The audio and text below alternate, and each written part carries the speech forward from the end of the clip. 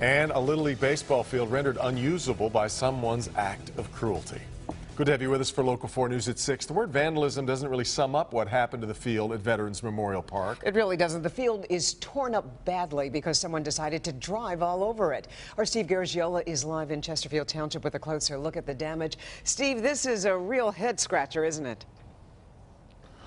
Well, yeah, you wonder why and you wonder who. It's just so sad what has happened out here. If you would have walked this baseball field last summer, man, you would have thought you were at Comerica Park. The infield, smooth dirt, the grass manicured.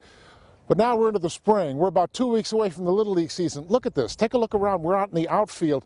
This was a field of dreams. Now it's a nightmare. It's called Veterans Memorial Park. Last Friday night, somebody came out here in a truck and tore this baseball field up.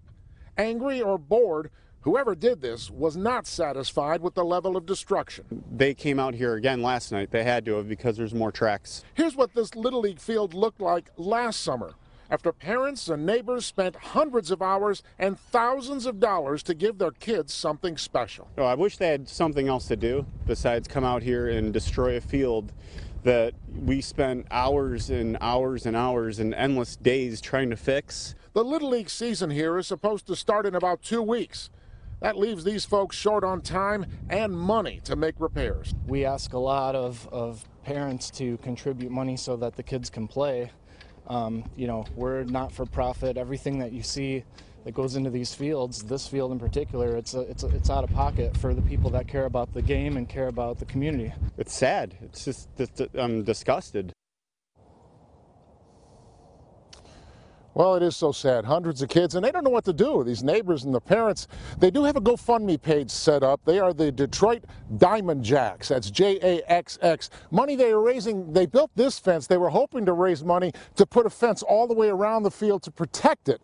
But that project may have to go on hold now because what money they have, they're going to need to try to repair this field. Carmen, Devin, back to you. Oh, Steve, do police have any leads on who might be responsible for this? Well, sadly, the short answer is no. I mean, as you look around, you can see there's just woods surrounding the field, so there are no surveillance cameras. They think this happened sometime in the very early morning hours, so nobody saw anything. Police, I talked to a detective this afternoon at Chesterfield. He said really what they hope for is just somebody will come forward, or at the very least, the person or persons who did this will just stop. All right, and let's hope they do. Our Steve Garagiola reporting for us live.